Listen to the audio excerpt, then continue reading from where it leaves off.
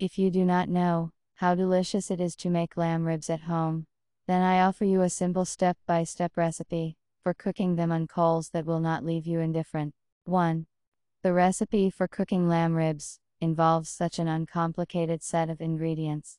If desired, of course, you can use a variety of spices to taste, as well as additionally make a marinade. 2. First you need to wash, dry and cut the ribs. It is best to remove excess streaks and films. Season them with salt and pepper to taste.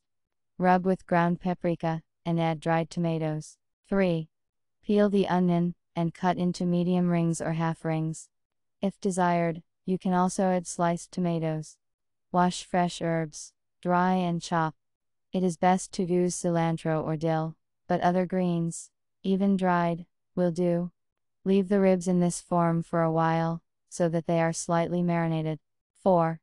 The main secret of cooking this dish is that the coals should be well burnt. In this case, the lamb ribs at home will be evenly fried over the fire, and will not dry out. Put the ribs on the grill, and send them to the coals. 5.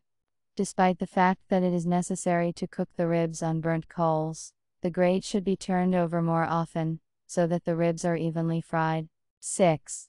After 45-50 minutes, they should be well prepared, and become appetizingly fried.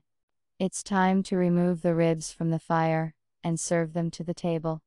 If desired, you can prepare homemade tomato sauce, and serve it to the ribs.